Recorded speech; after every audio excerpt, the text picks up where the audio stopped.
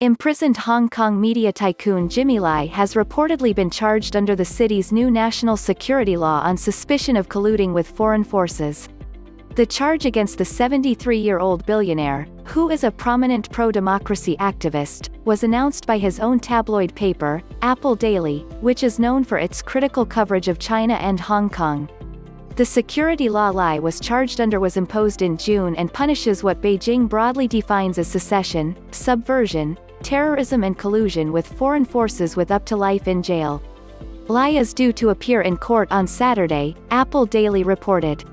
He was arrested in August on a separate charge of fraud in connection to the lease of a building that houses his anti-government tabloid.